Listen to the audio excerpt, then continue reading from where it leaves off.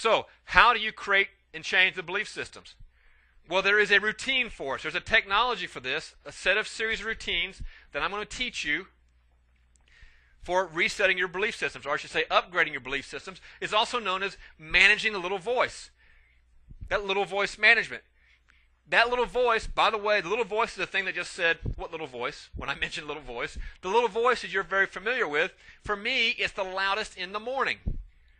And by the way, I did a survey of my apprentice students just recently. I asked them, when's the little voice loudest for them? And about 95% of them said, in the morning. Because in the morning, here's my typical morning.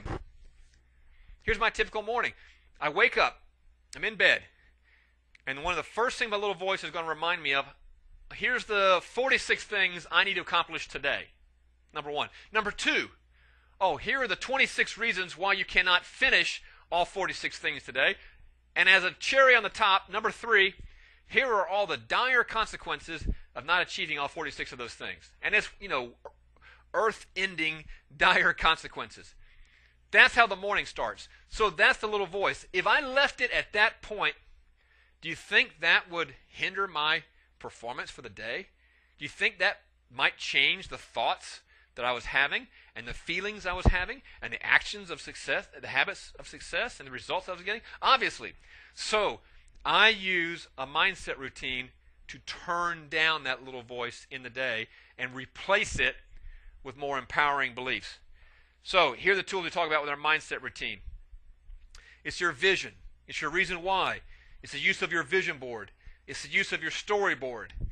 It's your affirmations. It's your daily gratitudes. It's meditation. It's exercise. It's something we call VAX. It's your performance dashboard, and a whole other series of techniques that I'm going to teach you, all of which are quite simple, but all of which are absolutely critical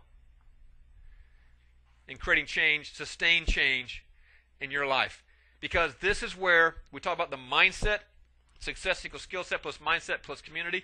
This is where the job begins, is changing those belief systems. And this is more important than learning yet another way to negotiate a lease option.